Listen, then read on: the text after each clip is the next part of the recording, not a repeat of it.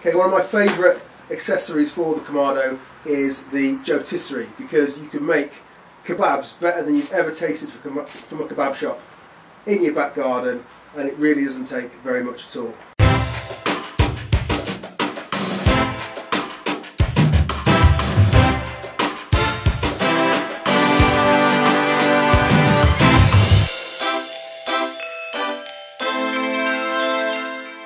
So basically I'm going to show you how to make some awesome chicken doner today.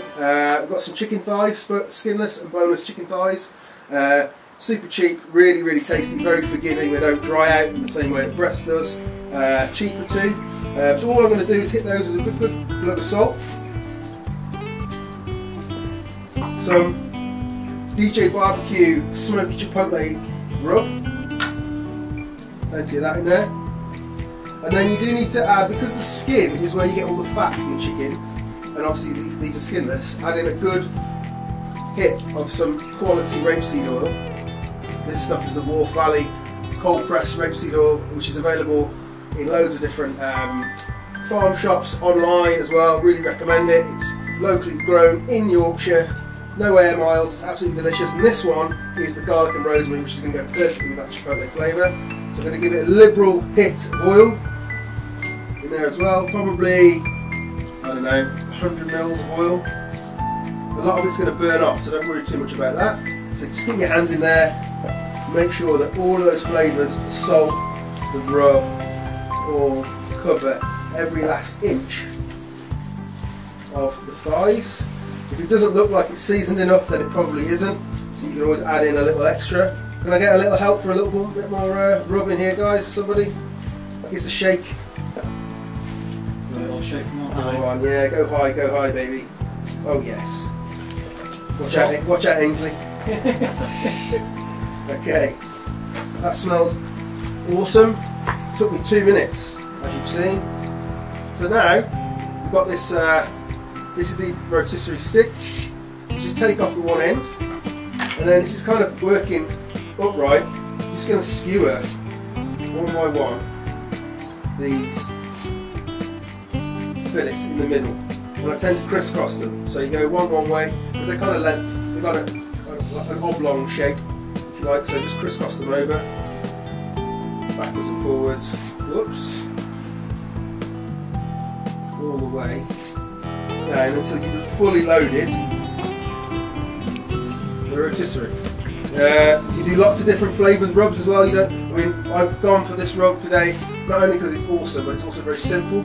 So it's, if you haven't got much time, having rubs available is great. You can also make your own. You can go with sorts of Middle Eastern flavours. I like to use cumin, coriander, smoked paprika, garlic, chilli. Whatever way you want to take it, you can do it. Or you can maybe do like chicken tikka and make a chicken tikka kebab. Okay, so that's fully loaded up. So now, what's on there? That looks very much like what you see going around in the kebab shop, only we know what's in this. I much prefer it. Okay, so that's just going to clamp down now on the top, screw it in, that holds all the meat in place, and then what you can do, I'll show you in a moment, when we put it onto the JoeTisserie, we can just slide this up and down so that it sits central, but it's good to do that once you get to the Kamado. Let's go. So you'll see we've got the Kamado set up with the charcoal divider in, and that means that when this goes around, it's only going to be cooking for half the time. If you fill the whole thing with charcoal, it's not going to get much relief, and you end up burning the outside before the inside's cooked. So that's why we use this divider. And then all we need to do is just slide the rotisserie stick into the middle. And this is what I mean by, just to make sure that this is central now, just make some adjustments on, just slide that to where you want it to be, clamp it down, turn it on, and off we go.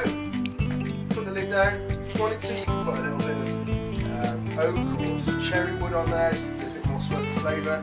But you will find that using good quality charcoal, you're going to get that nice sort of smoke flavour from that in. Lid down, cook it around about 200, and I'm guessing it'll take about 2 hours.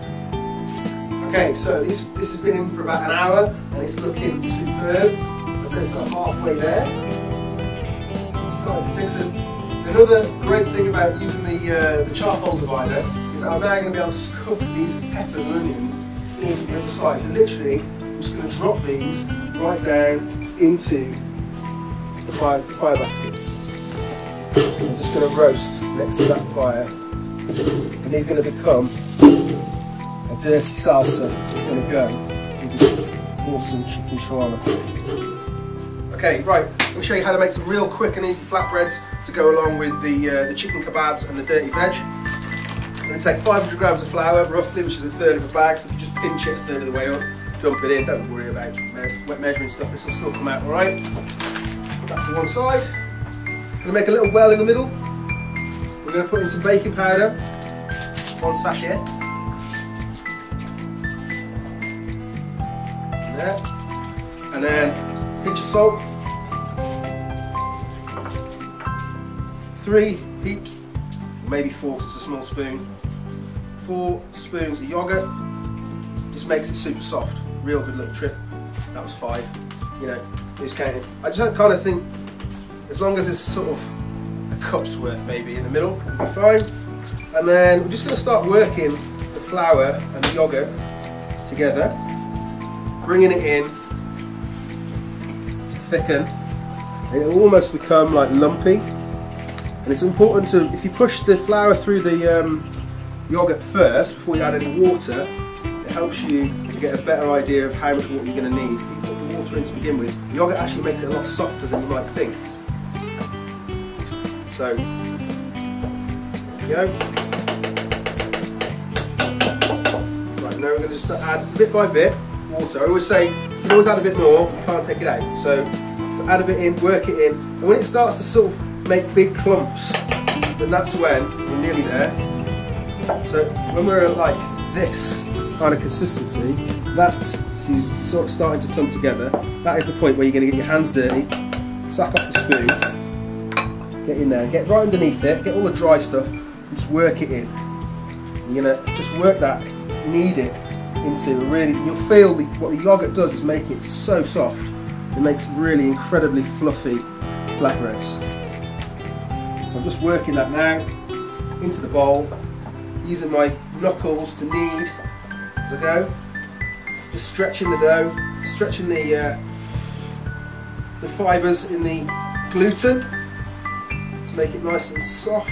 And then, so that's all the flour is now incorporated into that. So I'm just going to finish it with a little bit, tiny bit of flour on the board. You only really want to add more flour if it starts to stick to your hands.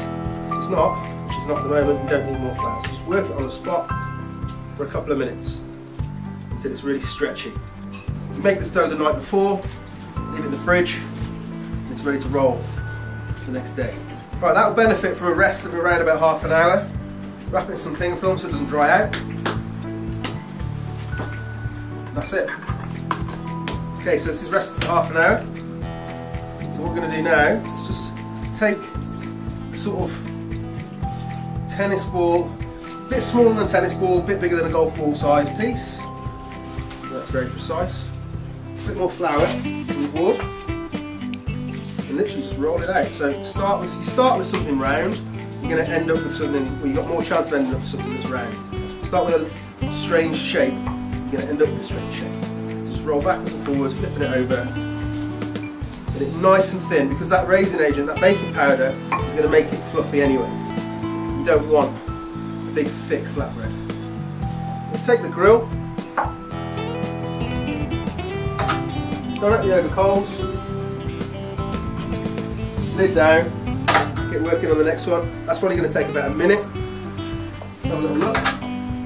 We've just started to see some bubbles rising. It's not quite there yet. I'm going to just open the vents up, just get it a little bit hotter.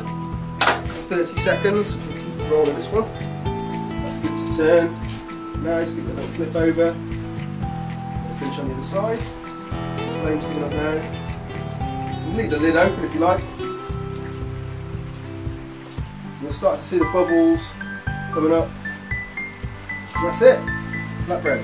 And repeat until you've got enough for however many people you're feeding. Okay, I just had a little sneaky peek and this is ready. So we're just going to get these veggies that we dropped in the bottom here out. I'll show you what to do with those as a little side. And then all we need to do is just lift this out and it can rest whilst we sort out the vegetables that are going to go with the flatbreads. So good. So I'm just going to show you what to do now with these vegetables that we put into the bottom of the Kamado. They're really, really soft and they look, people will just think they're knackered, but actually inside you've got the most insane caramelised onion. Look at that, just squeezing it out. Which is going to make an incredible little salsa. Just pop in all these onions, out their skins, get rid of the mess, and just look at the heart of that. It's gorgeous. One of my favourite things to do with onions is just cook them in coals. In their jackets, pop them out. Insane flavour. Just intensify all the sugars in them. So sweet and delicious, it's incredible. Okay, so I've got my onions out the skins. Now we've just got the peppers. Just going to peel off the outside of those as well. Doesn't matter if you leave a little bit on there, but it's a little bit kind of, can be a little bit tough sometimes. You're just left with this gorgeous roasted pepper underneath it.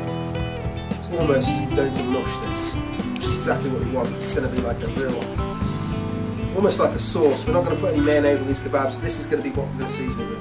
So now I've just got all of these onions and peppers together, and literally what I'm going to do is just chop it up. And just keep scraping it in, chopping it up. You add some garlic too if you wanted. I'm not going to today. Into a bowl, like so.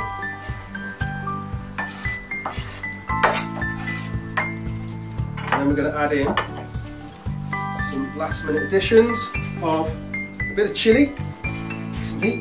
I'm going to take the seeds out, and then just, you don't want massive chunks of chilli in there, so we'll just take a little bit of time to dice that up finely. Oops, just a bit. Fresh coriander.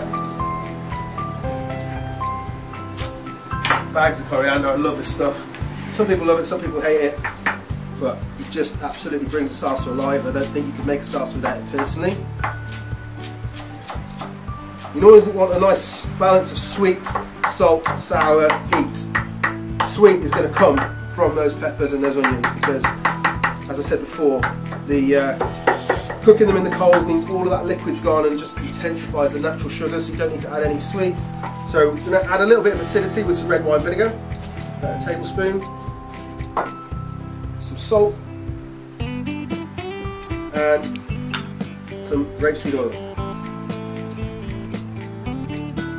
Okay, and then just mix it all together. We've got the most beautiful charcoal cooked, dirty, smoky, veggie salsa to go on those kebabs, those flatbreads. All that's left to do is to carve this amazing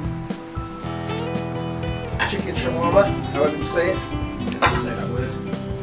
Slide down to the bottom there, and then get rid of that away.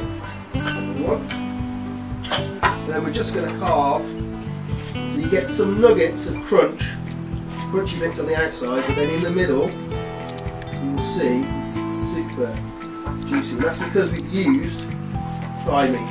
The thigh, so forgiving.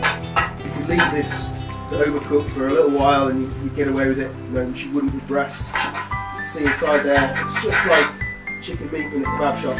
And like I said before, we know exactly what's gone into this one. Then all it takes now is take a flatbread, excuse hands, well I'm going to eat it so I don't mind. Load it with some of that meat, and then finish big dollop. Dirty veg salsa. Chicken shawarma. Get it down me.